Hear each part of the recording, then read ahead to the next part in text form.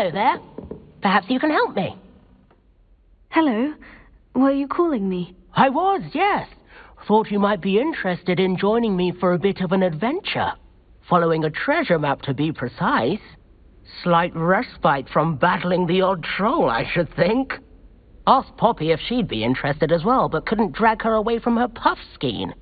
I found 2 maps lying about, both leading to locations around Hogwarts.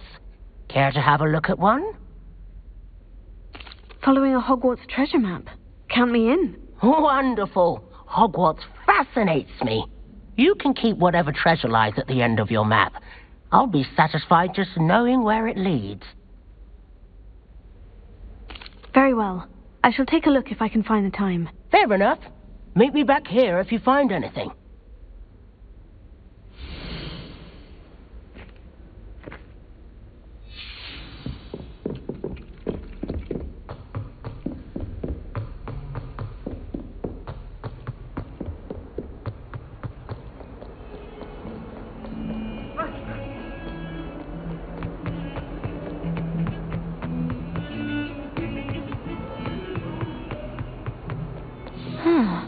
A rhinoceros skeleton.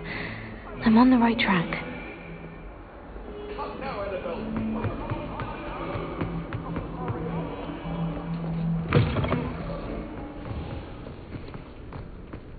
There's the fountain. I'm getting closer. The Daedalian keys are back. Aren't they brilliant? This stairwell looks promising. This looks like the portrait from the map. Now, where's the treasure? Revelio.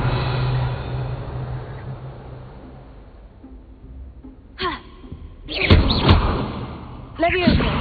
Accio. Aha!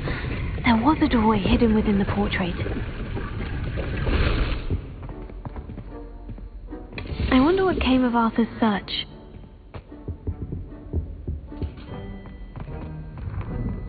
Mention that exposes us to their backward way of thinking. What have you learned? Hello, Arthur.